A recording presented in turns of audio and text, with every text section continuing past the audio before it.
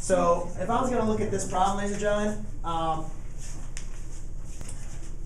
automatically I'd say, ooh, I could use a trig identity. But the thing that we have is this 2 right there is messing it all up, right? So I can't just convert this to a trig identity. What I can do, though, is notice that this has a cosine and a sine, and this just has a sine. So if I could maybe rewrite my left side in terms of sine, I might have like a 1-up. I might be able to do something with that. Now, automatically, some people always say, well, I know cosine plus sine, or cosine squared plus sine squared equals 1. But when they subtract, that doesn't equal anything. All right? So what I need to do is, how about, let's try to get rid of that cosine squared and rewrite it. So if I read cosine squared, that's the same thing as, if I know that sine squared of beta plus cosine squared of beta equals 1. So what does just cosine squared of beta mean? Well,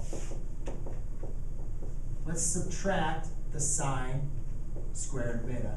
So I can say cosine squared of beta equals 1 minus sine squared. Does that make sense? See what I did?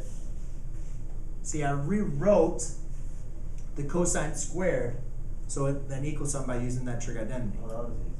So now what I can do is I can write this in. So I write 1 minus sine squared beta minus sine squared beta.